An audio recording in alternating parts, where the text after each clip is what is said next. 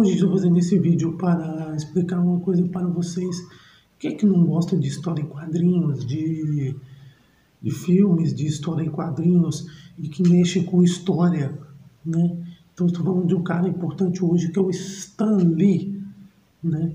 Que uns anos atrás, infelizmente, morreu, né? Que era o dono da Marvel. Então qual que é a importância no sentido da história, do que ele fez? Bom, o Stan Lee foi criador da Marvel, como eu disse, diversos personagens, Capitão América, X-Men, Homem-Aranha, dentre outros, né? Então vou falar primeiro do Capitão América, qual foi a importância dele na história. Por quê? Em março de 1941, o Stan Lee já lança um HQ, né, que o Capitão América dando um soco na cara do Hitler. Isso antes do ataque japonês a Pearl Harbor. Isso meses antes da Alemanha, dos Estados Unidos declarar guerra ao eixo. Então aquilo foi muito importante para formar no pensamento americano, que não era muito favorável naquela época à guerra, contra o eixo, né?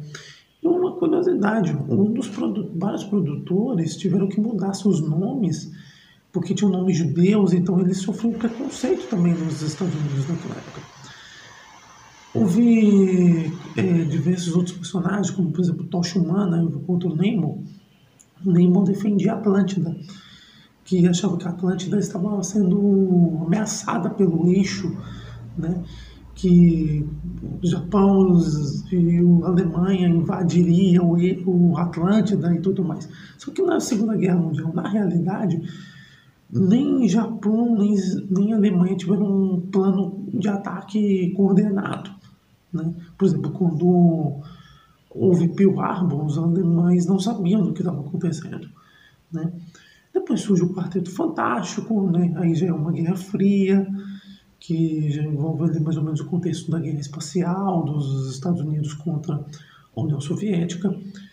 O Homem de Ferro, que surge no contexto da Guerra do Vietnã, né?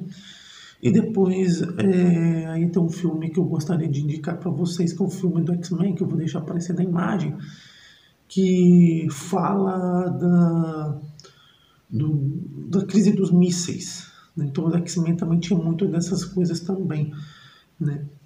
Então isso é mais ou menos a história que envolve o Stan Lee, as histórias, quadrinhos e história, ok? Se inscreva no canal e ative o sininho. Valeu!